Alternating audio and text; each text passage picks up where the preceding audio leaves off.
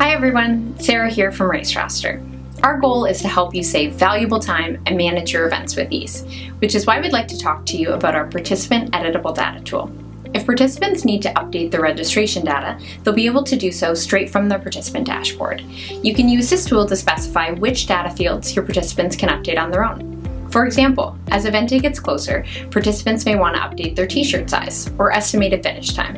The Participant Editable Data tool lets them update these details on their own. Don't forget, you can always set a cutoff date for any participant changes.